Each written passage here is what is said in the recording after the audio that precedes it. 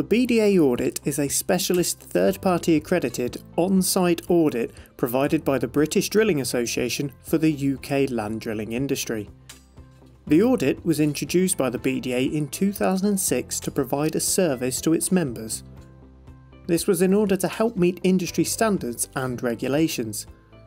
But the audit is much more than that.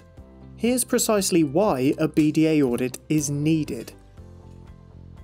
Principally, UK drilling contractors are required to comply with industry standard BSEN ISO 22475. That's a given. Everybody knows that, right? Great. But what does that really involve? Well, 22475 Part 1 outlines how ground investigations should be conducted. It's called the Technical Principles for Execution. Part 2 stipulates what qualifications each person involved in the GI must have. Part 3 is the part that is applicable to the BDA audit, as it dictates that qualified operators, in this case drillers, must undergo conformity assessments. These assessments are intended to make sure drillers are complying with criteria outlined in Part 2. Part 3 also states that this assessment must be carried out by an independent and competent body. That's not just competent in terms of the ability to assess, it's competent in terms of knowledge of ground investigation.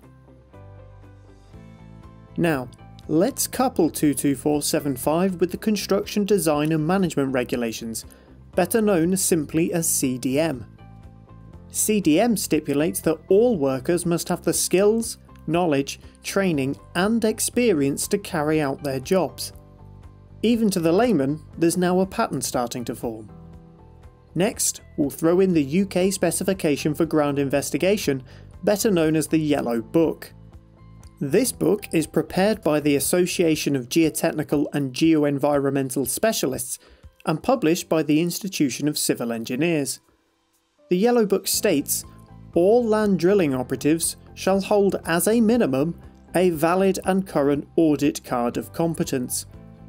Combine these three things and it becomes evident that regularly proving ongoing competency is a vital measure to help ensure GI contractors are meeting industry standards and regulations. But what is ongoing competency? What needs to be checked to comply with CDM 22475 and Yellow Book? 22475 actually spells this out pretty simply.